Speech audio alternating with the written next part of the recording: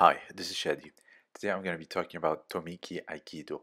Now, we talk a lot about Aikido's methodology of training and how it can be very ineffective and the way Aikikai is going, but this format of competition can be very offensive. Personally, I think it's somewhat of a subpar judo in a sense, but that being said, it is very offensive and it does put resistance in the equation, and that's very much needed whatever you happen to train. So today we're going to be looking at some competition footage. The full video will be in the description below, and of course discuss the technique from a judo standpoint. Personally, the knife stuff I'm very skeptical of, but nonetheless it is still a form of good training. So let's first start with this. The hand gripping it's different. As you can see here, he's doing like a seoi nage from one arm on the sleeve, and they're trying to push each other, keeping space, gripping only the sleeves, and then from here he turns away again, doing a great seoi otoshi. So it's very reminiscent of Inoue's um, seoi nage that he used to do back in the day, and here it's from the 2000 Sydney Olympics, pushing on the inside of the elbow while grabbing the sleeve, very much the same.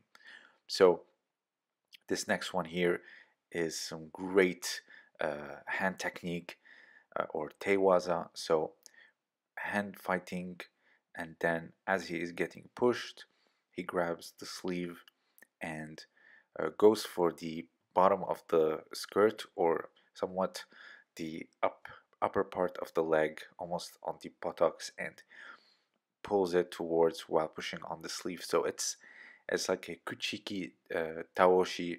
It can be done on the outside of the thigh and inside of the thigh, of course, um, and with a lot of running towards the front. Of course, there's resistance in competition, so it's not gonna look like this here, but you get the principle and you get the idea. So they have very good hand techniques, in my opinion. Sure, the gripping is not where you want it. Here, simply just shoots a double leg takedown. So he doesn't scoop up, but he pulls towards him and runs to the front. This is picture perfect morote gari. So morote gari, again, a hand technique, and it is about reaping both legs with both hands, or you can reap one leg and you go down. There is no lifting up. Lifting upwards would qualify it as sukui nage, or a scooping throw. And also I'll show you competition examples of old judo. So here you see, goes for the legs and drives forward, pulling the legs towards him. It's not pretty, but it was effective for sure. There's no scooping upwards. Now, this is a far better example. Goes for one leg, then the second, and just dives down. Perfect example. This is Tamura, the legendary Tamura, 5 Olympic medals. And here starts with one leg, then two. I miss old judo. So now let's continue. Now, this in judo today will get you immediately disqualified, and yet here it's a very important technique when it comes to the knife part of the sparring. And I think the reason why they stay very safe is because when they do the waki gatame, they stay standing rather than diving down.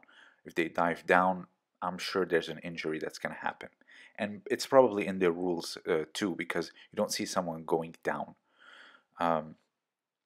So waki gatame. Waki is not the armpit only. Waki is your whole side, like the ribs and underneath your armpit. So it can be any part from there. So it's great. It's practice with resistance. There's the knife, etc.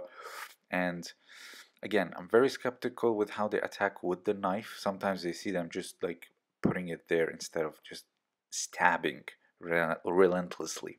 So ude hishigi waki gatame, armpit hold, while crushing the arm. So it targets the elbow, you put your weight down on the locked elbow, and that's how you get the breaking effect. So here you see it's on in the stand-up. We can't do that today in Judo, but here you see in Tomiki Aikido it is being done. You can do it, however, in Newaza. So here you see you are in Kuzure Kesa as they try to go towards you. You can do so many things, and one of them being Waki Gatame. So you can also do it here. It's like Ronda Rousey's armbar, how she put it underneath her armpit. That would technically be Waki Gatame from Juji Gatame. So, however, in Judo, it can be very dangerous due to the nature of the gripping. It is far more complex than Tomiki Aikido gripping, and also how they dive down, because there is ground techniques. So a lot of them try to take it down and finish it on the ground, and that's where the problem happens. And here I believe Saito broke his arm, but here you see the difference between staying up and doing it and going down, which makes it far more dangerous. Here you see a failed Uchimata finished with Waki Gatame. Brilliant. Brilliant transition by Saito himself.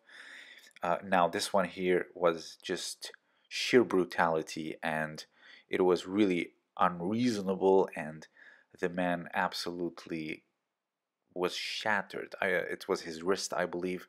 Let's see it here again slowly, but it's safe to say that the man that did it was disqualified, and for good reason, because you don't leave an option for your opponent to tap out, you just injure them. So he blocks with the leg and then does it. So now here it's like a classical Aikido technique where you push on the inside of the elbow and you're grabbing the wrist without loading on the back like Seoi Nage. So this is in Aikido called Sumi Otoshi, not to be confused with Judo's Sumi Otoshi. However, it can be similar because you are pushing to the front and the backward part of your opponent. So it is the same, but this is only with one arm. Judo Sumi Otoshi is with the sleeve and the lapel. Now, granted, this can also qualify in Judo as Sumi Otoshi, and here you see it's being done no loading on the back. So if you have anything else to add, please let me know down below. The highlight video will be in the description. Consider supporting me on Patreon for exclusive content. Your support would mean greatly. This was Shadi, and thank you for listening.